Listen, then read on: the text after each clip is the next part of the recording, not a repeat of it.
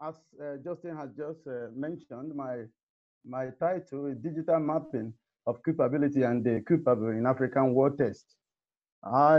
We go to the introduction.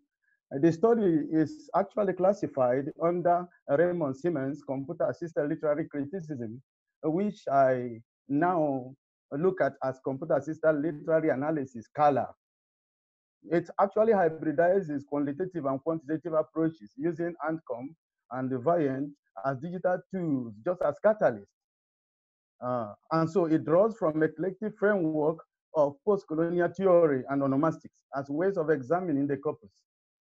Actually, that aligns equally to Gastides and Marchand had advocated a plurality of approaches in CALA. That means that we need to introduce theories, especially when we are handling some project in literary analysis in digital humanities. And so it admits the challenges of corpus building, as I attempted to do, of African literary works. The reason being that there is actually a lack of digital infrastructure in many African universities. Besides that, you also have Eurocentric conditions. And before you procure some digital tests, it's always very difficult. And that explains my concentration now in this work. I'm going to concentrate actually on Ahmadou Kourouma's word test. And then it explains my impossibility of examining Mukasonga, a genocidal test that is based on Rwandan genocide. However, this is just a work in progress. The methodology I had employed at Kourouma word test is just a trilogy. Alain n'est pas obligé in French, it's written in French. And then Canton refuse on dit non, they are just mine. And then the digital interactive tools I use enable statistical techniques that generate concordance, as you can know, and cluster keywords, and then word cloud, collocations, Cyrus, etc., for analysis and for synthesis.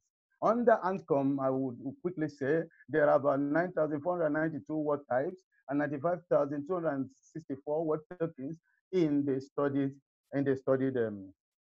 corpus. And then you find out that there are 10 anthroponyms. I did to anthroponyms, the historical figures that are ranked in their frequencies.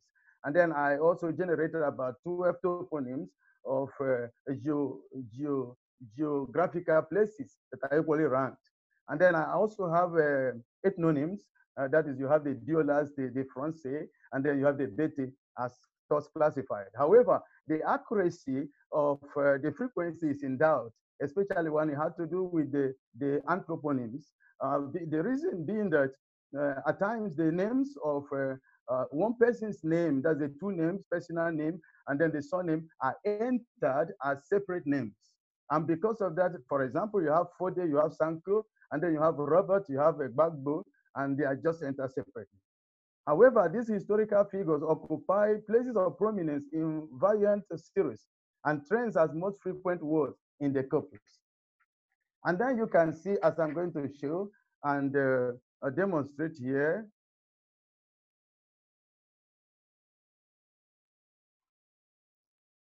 and these are, I was able to generate, okay, these are the AntConc outputs, and that was generated, and there you can see them with, actually with their collocates. But from this, I was able to generate, this is list of anthroponyms, and then you have list of toponyms. And these are just as they appear according to the positions they occupy in their frequencies. And if it is in a variant, then you see them in their prominence. And then what is my analysis and result?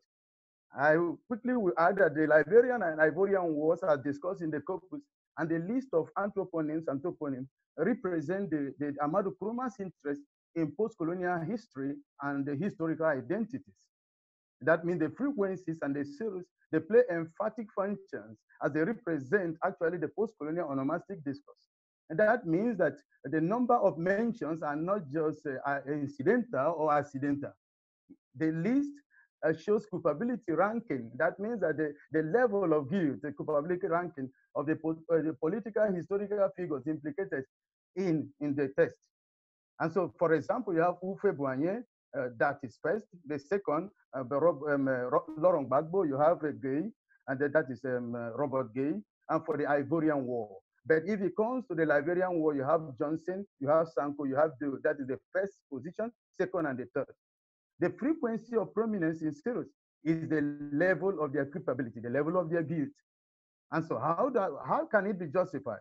Houphouët-Boigny's position is justified because his politics, actually according to experts in Ivorian politics, excluded vast majority of Ivorians, and then it was Laurent Gbagbo's government that ratified the identity politics of what they call in French ivoirité, that is Ivorianness.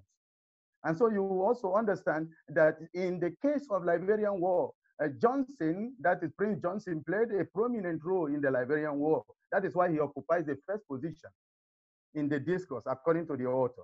And the reason being that he was the one that assassinated Samuel Doe in connivance with Charles Taylor.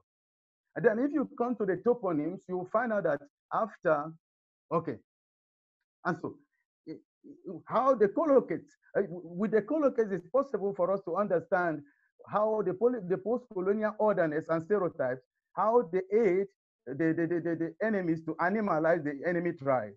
That is the Bete against the Diolas, just like the Hutu against the Tutsi.